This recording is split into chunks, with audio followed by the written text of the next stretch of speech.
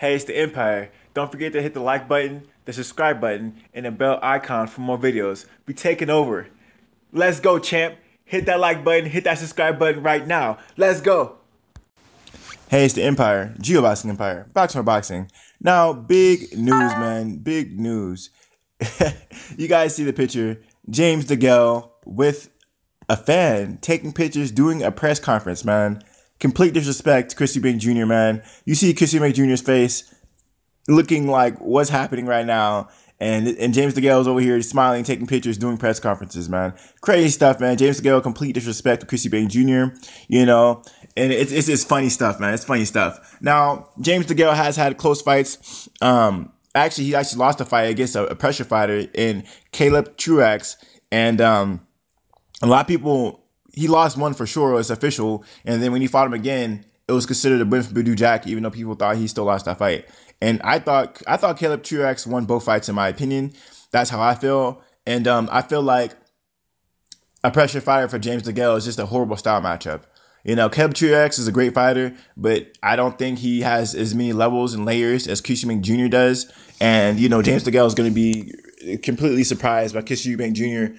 inside fighting, aggressive style. You know, I think the same fight that Chris Eubank Jr. had with George Groves is exactly the kind of style that Chris Eubank Jr. needs to implement fighting James Degale. You know, people talk about how Groves completely dominated Chris Eubank Jr., and I don't think that was the case when I seen that fight. I think Chris Eubank Jr. Bullied Groves so much, actually. He actually dislocated Groves' shoulder because he was so aggressive on the inside. That's exactly what Chris Eubank needs to do against this Grove fight. You know, the only thing he needs to do is throw a jab instead of just walking in with hooks. That's about it. He needs to jab his way in, and he needs to take jabs. You know, I have a feeling that Chris Eubank Jr. doesn't like getting hit too much, and he didn't like trading jabs. If he needs to trade jabs to get hit with a jab, then he needs to do that to close the distance, because that's the most effective way to close the distance.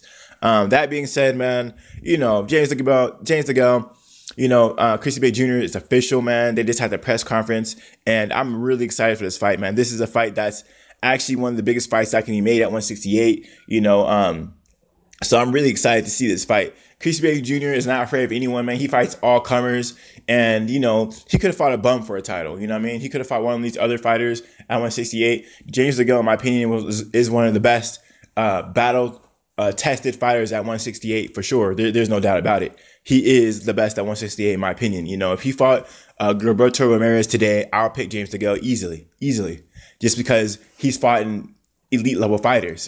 He's fought everyone worth mentioning. You know, Gilberto Ramirez, why he's undefeated, he hasn't fought anyone. You know what I mean? He hasn't fought anyone. So this James Degale, Chris Eubank Jr. fight is going to be hot, man. It's going to be lit. It's going to be crazy, man. We're going to be seeing, believe me, they're going to be talking about the sparring days back in the day and how whoever got the best of whoever in the sparring. And from what I heard Chris Eubank Jr. was tearing up James Degale, and they're trying to make this fight years ago, but James Degale didn't want to do it. You know these fighters, you know, when they're undefeated, they don't want to take chances and stuff like that.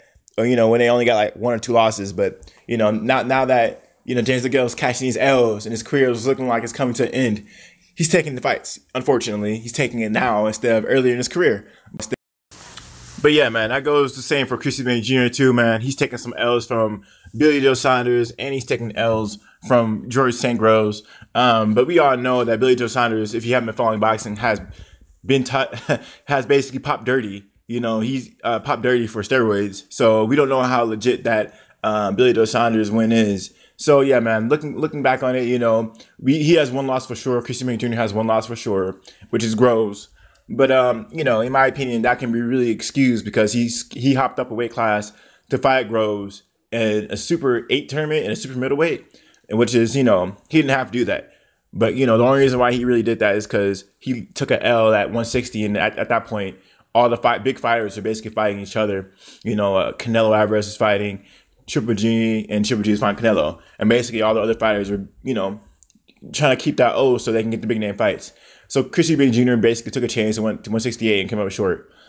But yeah, man, let me know how you guys feel about it, though, man. You know, Chris Eubank Jr. is fighting James Degale. James Degale is disrespecting him, taking pictures, smiling for the cameras.